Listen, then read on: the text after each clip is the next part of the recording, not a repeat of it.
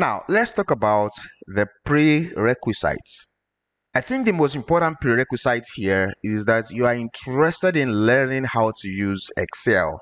With this, every other thing will simply be easy, all right? Then you have to be familiar with the computer, precisely Windows computer.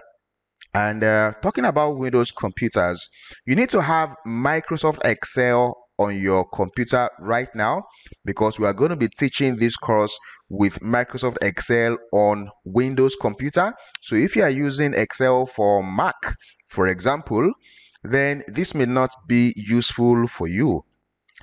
The Excel version I will use is Microsoft 365. But you can use any version from 2016 upwards to enjoy the course.